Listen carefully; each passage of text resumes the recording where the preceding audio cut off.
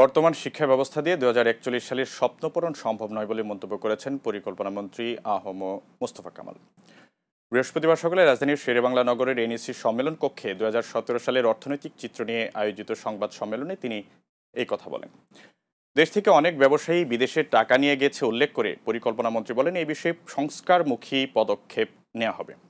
এ সময় তিনি বলেন, আমার চিন্তা থাকবে এদেশের কোনো ব্যবসায়ী এই দেশের টাকা নিয়ে বিদেশে যেন না যায়। তারা যখন বুঝবে এই দেশে ব্যবসা করা লাভজনক এবং ঝুঁকি মুক্ত, তারা তাহলে বিদেশে যাবে না। শিক্ষা ব্যবস্থা সম্পর্কে পরিকল্পনা মন্ত্রী আহম মোস্তফা কামাল বলেন, বর্তমানের যে শিক্ষা ব্যবস্থা তা দিয়ে 2041 সালের স্বপ্ন পূরণ সম্ভব নয়। বর্তমানে নতুন প্রজেক্ট দিতে হবে এবং ভবিষ্যতের চিন্তা মাথায় রাখতে হবে।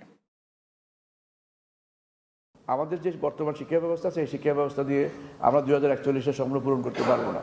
শিক্ষাকে বর্তমান দেখতে হবে, বর্তমানের প্রজেক্ট দিতে হবে, বর্তমানের উপর নির্ভর করে, এবং ভবিষ্যতের চিন্তা সবসময় মাথায় রাখতে হবে।